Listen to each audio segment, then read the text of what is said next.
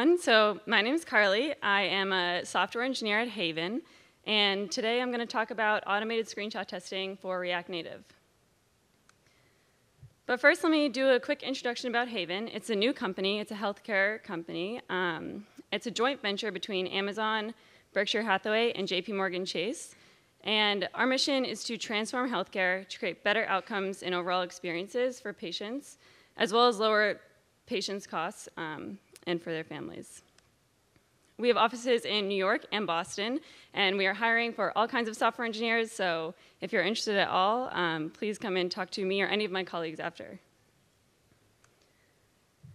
Okay, so now screenshot testing. First, I'm going to talk a little bit about the motivation for screenshot testing and sort of the problem that I'm aiming to solve with it, and then I'll talk actually about the implementation of it. So every website and application out there has a button. You all are quite intimately familiar with these, and they're used all over the app. Many different places. They have to be flexible enough to be different sizes, shapes, colors, different states. They probably handle click tracking and metrics. They actually can become pretty complex components. And because of that, we are all kind of in agreement that component reuse is good. We don't want to write a new button for every single time. We need to instantiate one for a few reasons. We get consistent styling across the application. We also have less code to manage and fewer bugs to track down. So that's great, but it doesn't come completely for free. Let's go back to that button again. Designer might ask you to make the button a little bit wider. The default padding should be just a little bit more. It's a totally reasonable request that designers make all the time. But as the number of use cases for this button goes up, the amount of manual QA that you have to do will also go up. So when you increase the padding on that button, you might need to track down dozens or even hundreds of use cases across both iOS and Android apps to make sure that you haven't broken anything, you haven't cut off any content, or messed up one of the pages. So with that manual QA, the fear for making that change goes up. And you worry that maybe you've missed a case, or you forgot to check one screen size. Or you just decide that you're not going to do all that manual QA, and you're just worried that you've broken something.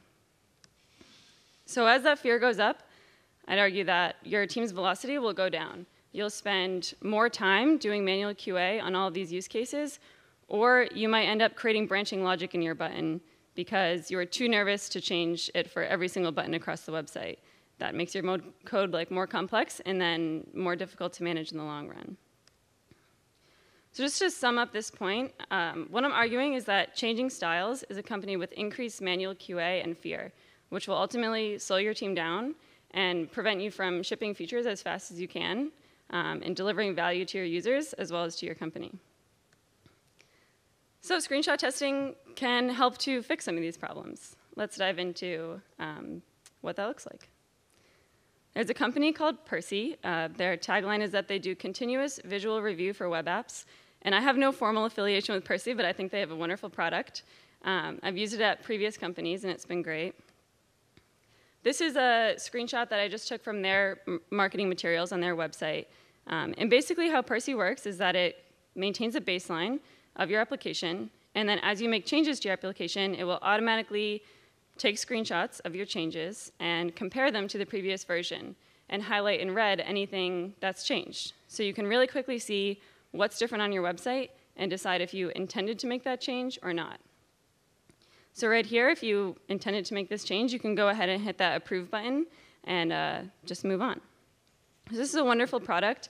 I saw this, I've seen this product change attitudes for front-end developers at companies before and just really increase the confidence that people can make changes to broadly used styling. But yeah, it's only for web apps. So then when you went over to native, there wasn't much you could do. You just really sat there really missing this tool and back in the old days of having to do a lot of manual QA. But in this super hot 2019 update, I'm excited to tell you that it's no longer just for web apps. And actually, Haven and Percy have done a little open source collaboration here. We've created this NPM package that's called Percy/Appium-WD, which is based on Appium, which is kind of like Selenium, a test runner for native apps. Quick shout out to the two main contributors on this. One is Thomas Houston, my colleague at Haven. He's here, so you should definitely ask him more questions about this library. And Robert DeLuca, he's a developer at Percy, and he really took this over and got it over the finish line and helped us to open source it. Okay, so let's talk about what this library actually does and how it works and what it looks like in practice. So I forked the Chain React app for the purposes of this talk. There's actually a difference between these two images. So try to take a second and see if you can detect it. It's tricky. Okay, so if you didn't see it, or maybe if you did, the button is a little bit less wide, a little bit narrower. So again, come back here. I just made the button a little bit shorter is all. And so what Percy is doing here is it's saving an image from the baseline, essentially the master branch, and then taking an image of my changes, of how the app looks with my changes, comparing the two, and highlighting in red exactly where they're different. So here you can see the two sides of the button are red because those pixels have changed. It's also interesting to note here that you can see there's some red outline on the text part of the button. And that's because I changed the width of the button to be an odd number to an even number, and then the centering got shifted 1 pixel over. So it's just an example of like something that you know, maybe it's not super important, but you'd never catch it on your own. And if you're aiming for pixel perfection, like Percy can really help you in this area. Okay, so then if I was happy with the changes, I can go ahead and hit approve, and my new image will be accepted as the baseline to compare future screenshots against. And at this point, you might be thinking, like, this sounds like a lot of images to manage. This is really going to make my repository huge. But Percy actually manages all of the images for you. So you don't have to worry about storing a bunch of images in your repo or figuring out which is the correct baseline to compare to.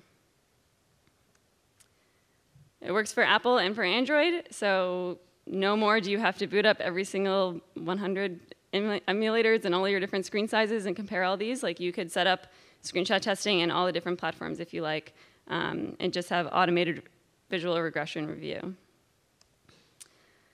Okay, so this is what an actual Percy test looks like. This is written in just syntax. It's using Appium in the background. And what this is doing is first just booting up the iOS app. And then that second line is what's really important, that Percy snapshot command. What that will do is take a picture of the app in whatever state on whatever page you're on. And then that will send that up to Percy. Percy will run the diff on the two images and calculate if there's a test failure or not. And then you just end the test.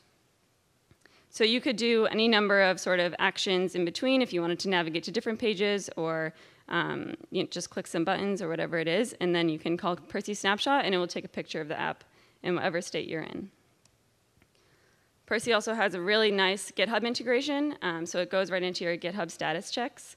So this can save a ton of time from the pull request authors when they have to usually load up the apps and take a bunch of screenshots, put them in the pull request description, and then the reviewers have to trust that they've captured all of the changes. Now you can basically skip all of that and just click into the Percy run to see exactly what's changed and exactly what's added. Yeah, so this all sounds great, but I do want to come back to the fact that this is a pretty new library. It was just released a couple weeks ago, and the version number 0.1.2 should tell you that it's pretty fresh. So there's definitely still some things to work out and some rough edges to smooth. Specifically, the things that the team will work on next is making it easier to set up. Right now, because of the Appium dependency, it can be a little bit tricky. So we're looking to add better documentation and also just make that a little bit more seamless of an experience. And then furthermore, minimizing false negatives. On the web, Percy does a lot of things to prevent test failures that shouldn't really be test failures.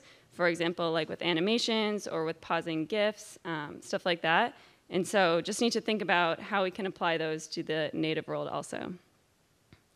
And the most exciting thing coming up next is a potential React Native, Percy, and Storybook integration. Storybook's come up a few times today already, but it's a component library where you can look at all of your individual React Native components and how they exist as a unit. And so if Percy integrates with Storybook, then you can really achieve very unit test level testing of your individual components rather than the more integration testing style of whole screens. So that's really great too. Okay, so here's some relevant links. If you're interested at all in getting started, definitely reach out to anyone at Haven or Percy too. We'd be happy to help you get up and started with it. And thank you. Yeah, so again, I'm working with Haven and we're hiring, so let us know if you're interested.